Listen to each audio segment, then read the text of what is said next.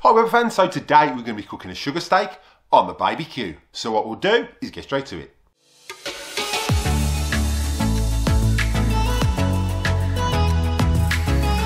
And don't forget, everything used in the video today, there are links in the description below for the best place to get your Weber products and the recipes down there as well. So make sure you check those out.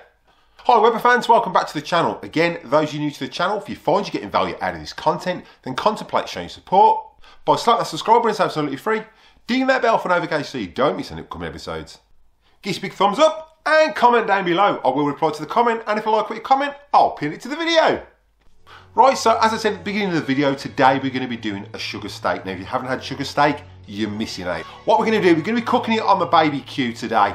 You can do this on the Genesis, you can do it on the Kettle. It's probably a lot easier on the Kettle and a lot easier on the Genesis. All you need is a direct and indirect cooking system.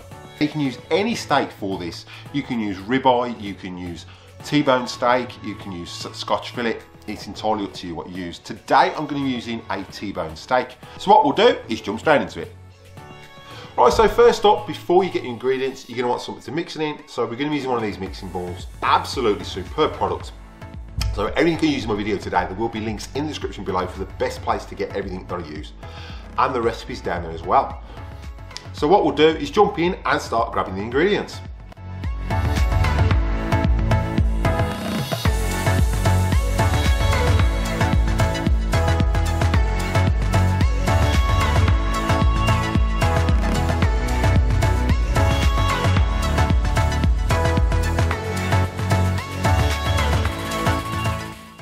So now we've got ingredients, I'll quickly go through what they are. We've got some olive oil, some maple syrup. You're going to need some brown sugar, sea salt, pepper, cayenne pepper, paprika, some onion powder or onion flakes, cumin, and some garlic powder. So what we'll do now is jump in, get that mixed, and then we'll start getting that rub on that steak before we put it in the fridge. What we'll do is jump straight into it.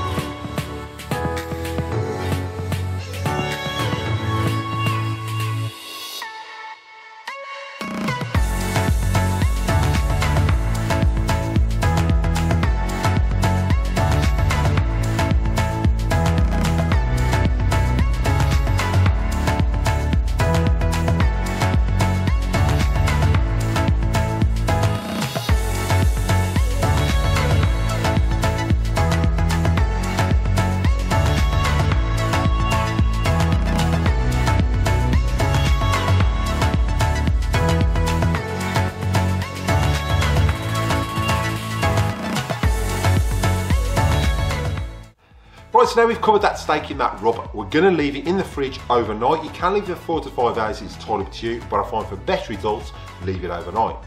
Right, and don't forget everything you use in the video today, there are links in the description below for the best place to get your Weber products and the recipes down there as well. Right, so it's the following day, so what we're going to do is get that steak out that fridge and we're going to leave it to get to room temperature for about 20 minutes before we put it on the grill. So what we'll do first is get that Q lit and set up, ready to cook this steak. So what we'll do is get straight to it.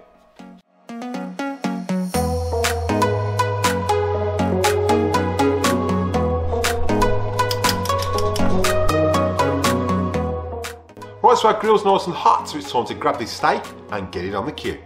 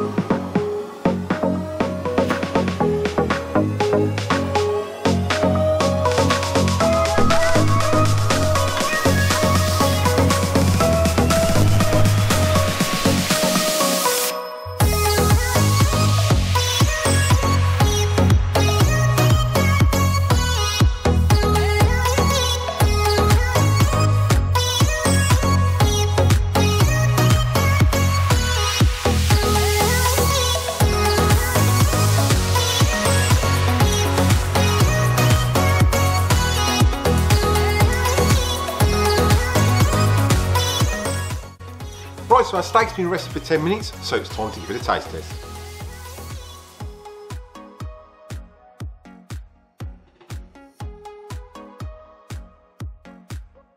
Now don't forget, everything you use in the video today, there are links in the description below for the best place to get your Weber products, and the recipes down there as well. Now, as you can see, that steak turned out beautiful. Like I said at the beginning of the video, all you need is a direct and indirect cooking system. Now, we do it indirect purely because we've got a sugar-based marinade on there and it will burn. Now, like I said, you can do this on the Weber Genesis. You can also do it on the Weber Kettle. So long as you've got that indirect cooking system, so you've got the direct heat and indirect heat, it works perfectly. Now with the flavour of that mud rub, it tastes superb. Those flavours balance out perfectly and the steak come out really moist. My only suggestion obviously is just cook it to your medium rare and then let it rest till it comes up to that medium temperature, unless you like a rarer steak. Now if you're looking for a side dish along to go with it, I did do some grilled sweet potatoes, and I'll put an on card above link into that video if you want to check that one out after this one. So again, those new to the channel, if you find you're getting value out of this content, then contemplate showing support by slapping that subscribe button. It's absolutely free. Ding that bell for notifications so you don't miss any upcoming episodes. Give us a big thumbs up and comment down below. I will reply to the comment, and if I like what you comment, I'll pin it to the video. So what we'll do is cut to any bloopers, and I'll catch you in the next one.